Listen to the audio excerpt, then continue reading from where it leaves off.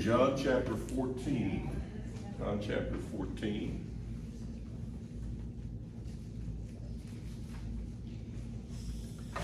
Jesus is preparing his disciples for his departure from this world. This would be difficult for them. He's been with them for 3 years, and now he's going to disappear. He's going to be crucified. And so he tells them, do not be troubled. He tells them, John 14:1, believe in God, believe also in me. He is God. Then he tells them he's going to go to prepare a place for them. Then Jesus promises to come again. These are wonderful promises. He tells his disciples in verses 7 through 15, if you've seen Jesus, you've seen the Father. If you've seen me, you've seen the Father, he says. Then he tells them, if we believe in Jesus, we will do the works he does and even greater works. What a promise. And then he tells them when a believer prays, God will hear and answer so that the Father may be glorified in the Son. These are wonderful promises. And you might think, well, what's the most amazing promise the Lord made to his disciples and to us? And I think it's possible the promise we're going to read in just a moment in these verses is the most amazing promise. Now, that's just my opinion. But as we read these verses, I want you to understand who the Holy Spirit is and what he does in our lives. There's much one could say about this. You can write a whole book about it. I'm not going to go into that much detail. But we will focus on what is said in these verses. Okay, chapter 14, verse 16. I will ask the Father, and he will give you another helper, that he may be with you forever. That is the Spirit of truth, whom the world cannot receive, because it does not see him or know him. But you know him because he abides with you and will be in you. You may think, only 2 verses. Oh, this is going to be a short message today. Well, don't get your hopes up. There is much to explore in these verses. So first I want to speak about the amazing person of the Holy Spirit. The amazing person of the Holy Spirit. Who is this other helper? Who is this Spirit of truth? Now, the word spirit is a noun, but it's derived from a verb that means to breathe. So it's interesting, in Genesis 2:7, it says, then the Lord God formed man of dust from the ground and breathed into his nostrils the breath of life, and man became a living being. So the word for being in that verse is the Hebrew word for soul. So what's the difference between a soul and a spirit? Well, trying to figure that out can be confusing. I'm not going to spend a lot of time on that question. Scholars come to some different conclusions, but just keep in mind, God does not have a body like we have. He is a spiritual being. Now, he also comes to live within us, and that's part of what these verses are talking about. Now, I often think of the soul as including the mind, the will, and the emotions. But again, trying to draw distinctions about all this is somewhat difficult. So let's move on. Now, here's something you may find interesting. I'm not sure, but the Greek language uses 3 genders. There's masculine, feminine, and what's called neuter. Now, the word for breathe as a verb and as a or a spirit as a noun is in the neuter language, the gender, in the neuter gender. So sometimes if you're reading it in Greek, it'll refer to the Holy Spirit, but it's corresponding with the gender of that particular noun. And it may be that you could translate it if you were translating it literally, but we know the Holy Spirit is not an it. No. And one of the reasons we know this is because there are passages clearly in Scripture, And I'm going to mention one to you, John 14:26. Jesus says there, it's just a few verses more, but the Helper, the Holy Spirit, whom the Father will send in my name, he will teach you all things. And the word he is referring to the Spirit, but it's in the masculine gender. So we know that the Holy Spirit is not an it. So here's some reasons we can know that the Holy Spirit is a person. First of all, as I mentioned, the Holy Spirit is referred to as he. And the only exceptions to this is when there's some kind of reference to the word spirit, and the word spirit's in the neuter gender. Secondly, we can know the Holy Spirit is a person because he does personal acts. In 1 Corinthians 12:11, he said to be at work in the Christian, imparting spiritual gifts to help build up the church. It says there in 1 Corinthians 12:11, all these are the work of one and the same Spirit, and he gives them, that is the gifts, to each man just as he determines. So each person receives a gift from the Holy Spirit as a Christian. I don't know what your gift is for sure, but I have an idea of what some of mine are, or maybe one or two, you know. And that can be a different study for a different time about gifts of the Spirit. But here's something else that helps us know the Spirit is a person. He is one with the Father and one with the Son. The Son is a person. God the Father is a person. So the Holy Spirit is a person. Here's another way we can know that the Spirit is a person. In Acts chapter 5, you might remember there's a story about a man named Ananias and his wife. I think her name was Sapphira. And they claimed to have sold some land and gave all of it to the church, but they lied. And Peter said to them, while it remained unsold, did it not remain your own? He said this to Ananias. And after it was sold, was it not under your control? Why is it that you have conceived this deed in your heart? You have not lied to men, but to God. Earlier, he says, why has Satan filled your heart to lie to the Holy Spirit? So the Holy Spirit is a person, and he is God. The Holy Spirit is a person. He's as much God as God the Father, God the Son.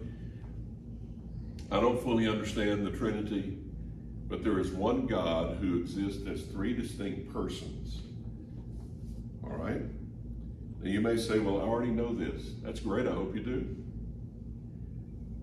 Why spend so much time with these questions? I believe it's very important for us to understand who the Holy Spirit is and what is his work for today. And this is part of what Jesus speaks about in these verses. So I want to turn from the amazing person of the Holy Spirit to the amazing promise of the Holy Spirit. Look again at verses 16 and 17. Jesus says, I will ask the Father, and he will give you another helper, that he may be with you forever. That is the Spirit of truth, whom the world cannot receive, because it does not see him or know him. But you know him, because he abides with you and will be in you. So Jesus will ask God the Father to give the Holy Spirit to his disciples. Listen, this is so important. He will be with them forever. Never think for a moment that you could lose your salvation if you have truly received Christ as your Savior. God gives you the Holy Spirit, and he will be with you forever. Forever is eternal, everlasting. And then notice Jesus says in verse 17, he abides with you and will be in you. Does this mean the Holy Spirit was with them, but not in them yet? Well, it seems like that's what Jesus is saying. That the Holy Spirit was with them, but he was not yet in them.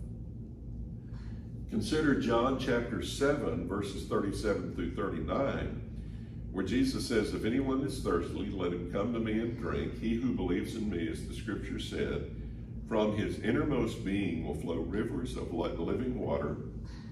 But this he spoke of the Spirit, whom those who believed in him were to receive, for the Spirit was not yet given, because Jesus was not yet glorified. So from that verse, and from what we read just a moment ago in John 14, it appears that the Spirit was with them, but not in them. So this raises a big question, and scholars come to different answers about it. So as I think about this, I wonder, well, how much time do they, how much do you want to hear about this? I'll just kind of give you the gist of it, the summary of it. Some would say, well, in the Old Testament, people were saved by grace through faith, just like we are. I agree. Except, then the question comes, did the Holy Spirit come in them as he comes into our hearts today? And some would say yes, but there's other reasons to think maybe the answer is no. So how did the work of the Holy Spirit differ in the Old Testament and from the New Testament? Well, again, the scholars come to different conclusions. But oftentimes in the Old Testament, what I find is the Holy Spirit came on people. It's very seldom. In fact, I've only found one place where it says the Holy Spirit was in someone.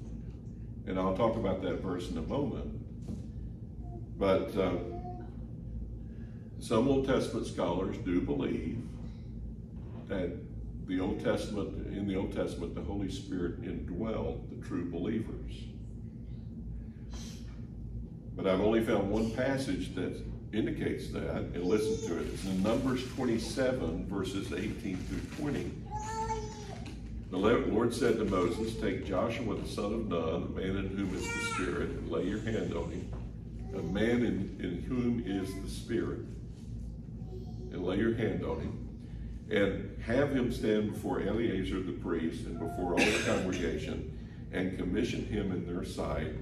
You shall put some of your authority on him in order that all the congregation of the sons of Israel may obey him. Now, you may say, well, that's clear. The Spirit was in Joshua. But there's also a question here of whether this is a reference to a spirit of leadership in him. It's not real clear.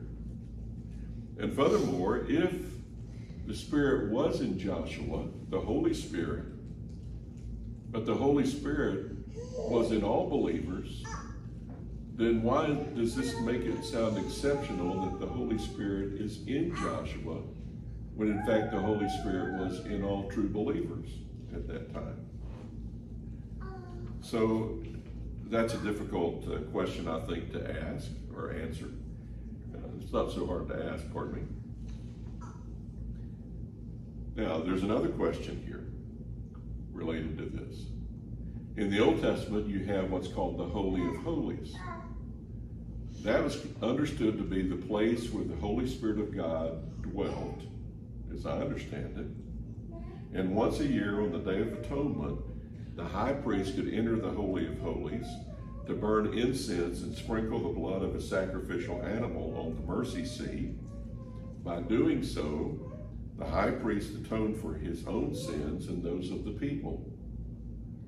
So why was there a holy place for the high priest to come into if the Holy Spirit was indwelling every believer? Why do I make a big deal about this? I think there's a spiritual truth here that's very important. Where is the temple of the Holy Spirit today?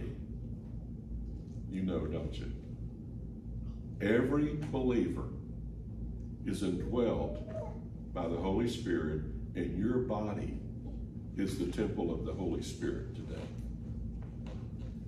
1 Corinthians 6:19, Paul says, do you not know that your body is a temple of the Holy Spirit who is in you, whom you have from God, and that you are not your own?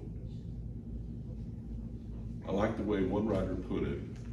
What an astonishing saying this is. As truly as the living God dwelt in the Mosaic tabernacle and in the temple of Solomon, so truly does the Holy Spirit dwell in the souls of genuine believers. The Holy Spirit dwells in you as a genuine believer. He dwells in me as a genuine believer.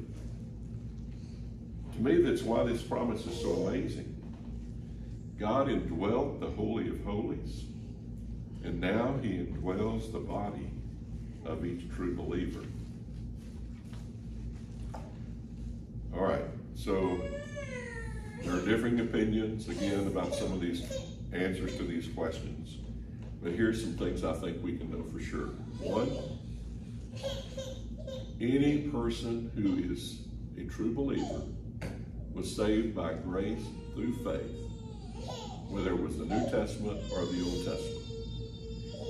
Listen to Romans 4:3. Paul says, for what does the scripture say? Abraham believed God, and it was credited to him as righteousness. You are saved by grace through faith, whether it's in the Old Testament or the New Testament. Here's something else I think is clear. The work of the Spirit in the New Testament believers is somewhat different in some regard to the Old Testament believers. I personally think the Old Testament believers were not indwelt by the Holy Spirit. I could be wrong. But even those who would say the Old Testament believers were indwelt by the Holy Spirit, they have to say something happened on the day of Pentecost, and there's a new work of the Spirit in believers' lives. They still have to agree there's something new that's taking place. So let's move on to the consideration. I call this the amazing performance of the Spirit. What does the Holy Spirit produce, perform, or work in our lives? Again, there's more that I could go into in this one message. But let me just mention in John chapter 1, verses 29 through 34. This is where John the Baptist sees Jesus, and he says to his disciples, John the Baptist says, behold, the Lamb of God who takes away the sin of the world. This is he on behalf of whom I said, after me comes a man who has a higher rank than I, for he existed before me. I did not recognize him, but so that he might be manifested to Israel, I came baptizing in water. John testified, saying, I have seen the Spirit descending as a dove out of heaven, and he remained upon him.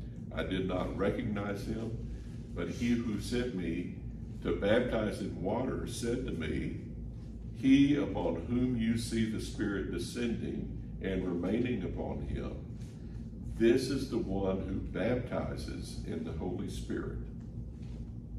I myself have seen and have testified that this is the Son of God. So Jesus John baptized Jesus in water. But Jesus would baptize in the Spirit. So that raises the question, what is the baptism of the Spirit? This is an important question. Some Christians will tell you today that the baptism of the Spirit is not something you have once you get saved. It's something you have to seek after your salvation. Nowhere does the Scripture command us to be baptized with the Spirit. It commands us to be filled with the Spirit. But nowhere does the Scripture command us to be baptized with the Spirit. Now listen to 1 Corinthians 12:13, which speaks of the baptism of the Spirit. Paul says, for by one Spirit we were all baptized into one body, whether Jews or Greeks, whether slaves or free, and we were all made to drink of one Spirit. We were all baptized into one body. I believe the Apostle Paul here is speaking about the work of the Lord Jesus. The moment that you trusted Christ as your Savior, whether you knew it or not, you were immersed, baptized by the Spirit. Well, Jesus is the one who baptizes, but you were baptized in the Spirit, by means of the Spirit, into the universal body of Christ. I believe that's what Paul is saying here. Each believer at the moment of salvation becomes a part of the universal body of Christ because of the work of Jesus.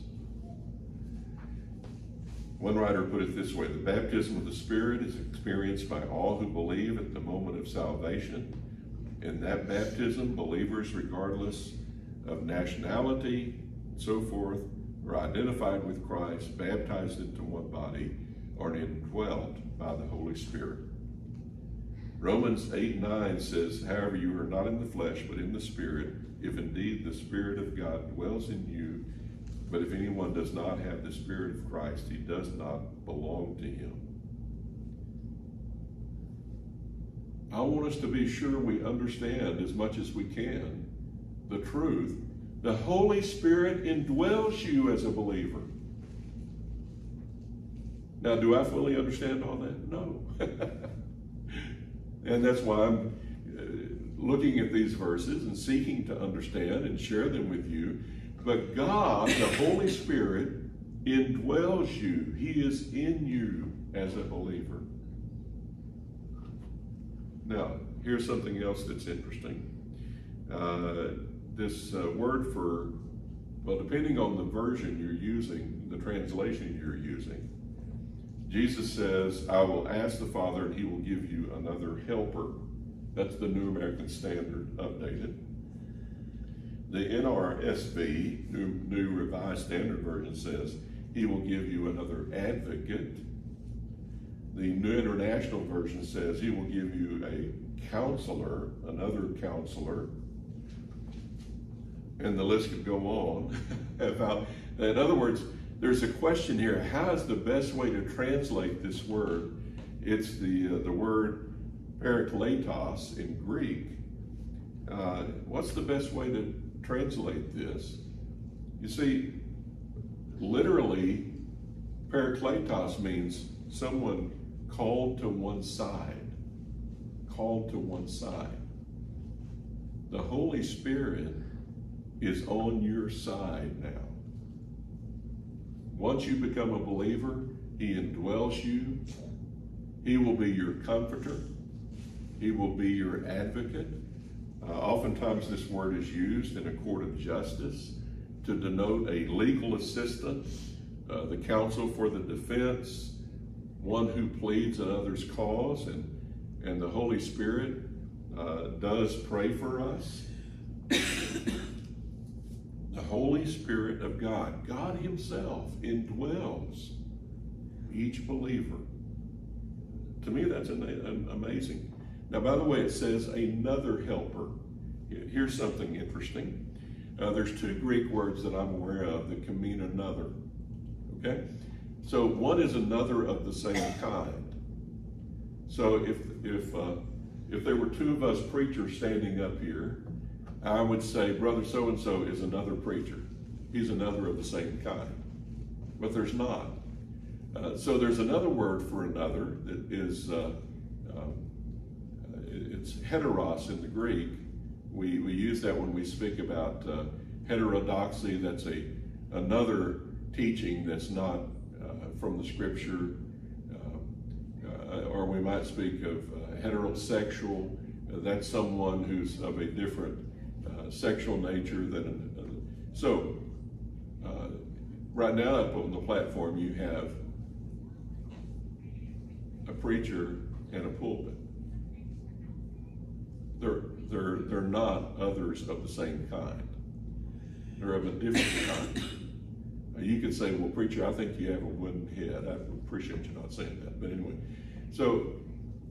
but in this case, when Jesus says another helper, he's saying another of the same kind. Just as Jesus helped his disciples, the Holy Spirit of God would be helping us in the same way.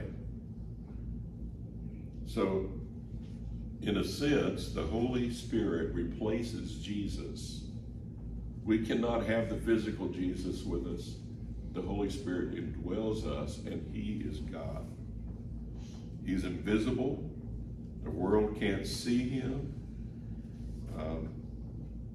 The world, we need to live by faith and not by sight.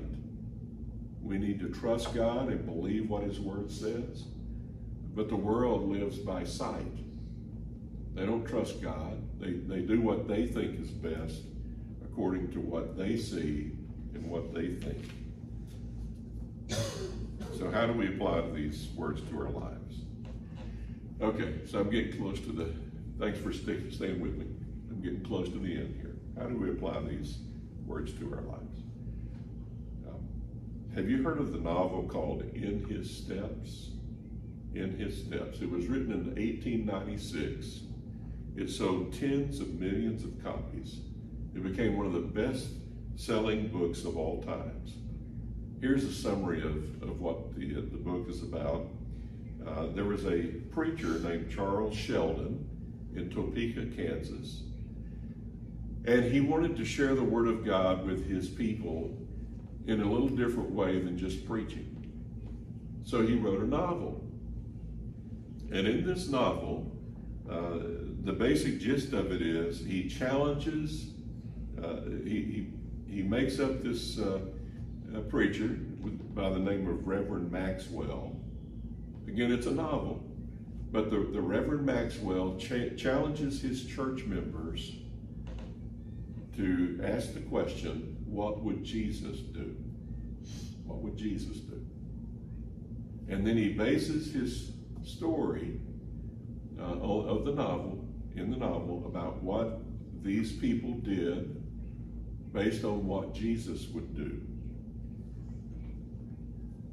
And you can see it still has a lasting influence. I mean, I talked earlier with the children about WWJD. What would Jesus do? These bracelets. It was based on this novel. Now, I think that's a good question to ask, but let me just mention some difficulties as we think about that question. First, can we always know what Jesus would do if he were here? I'm not sure. Sometimes God is the God of surprises. Sometimes things go differently than what we expect, but God's in control. He's sovereign.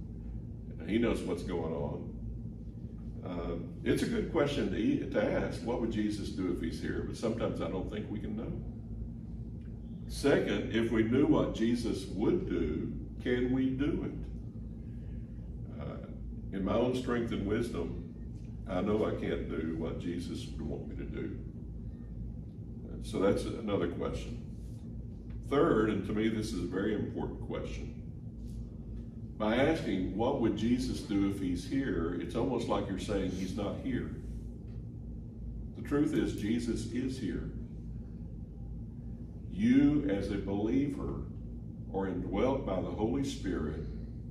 Christ is in you, the scripture says. He is in you.